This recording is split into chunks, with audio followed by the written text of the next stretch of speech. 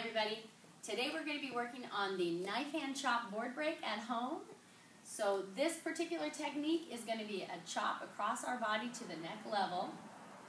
And you will also be doing another board break, the forearm strike. So those of you out there that are brown belts, your requirement for your next test is to do a forearm strike with one hand and an outside chop with the other hand. So there's another video you can use to work on your elbow or forearm strike. In this video, we're going to be working on the chop. So make sure that you're practicing both hands with both techniques so you're ready to break anything on your test day.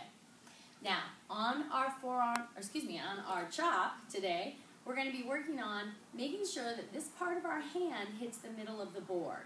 So you're going to be positioning your hand, squeezing it tight to make sure these fingers aren't flying out here, because as you hit the board, you want that part of your hand to hit the middle of the board first so that your fingers don't get injured.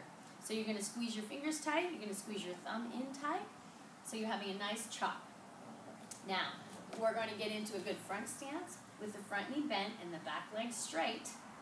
And we're going to position our hand, our striking hand, as if I was almost tapping the ear on my opposite side of my head. So I'm going to twist it as I come around for the board break so that the palm will now be facing down when I hit the board, and follow through, twisting the hips and the shoulders. So one more time, we're going to get in a good front stance. We're going to squeeze our fingers and our thumb tight, position our hand so it's on the opposite side of our head, palm facing us, and then we're going to come around, twisting it, and follow through. So one more time, this is called the Hansanao Paka Muk Chigi.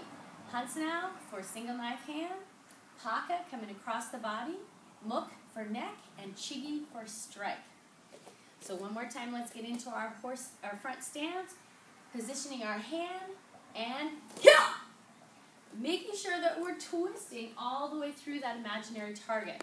Now, if you have a friend or a family member who wants to hold a pillow, you're going to make sure they hold that pillow out to the outside edge. So as I come around and I twist, that board would be right here, and I follow through, twisting my body. So when we practice, we're going to be twisting. You might even lose your balance just a little bit there when you come out of the turn. That's okay for board breaking, because that shows us that we're following through.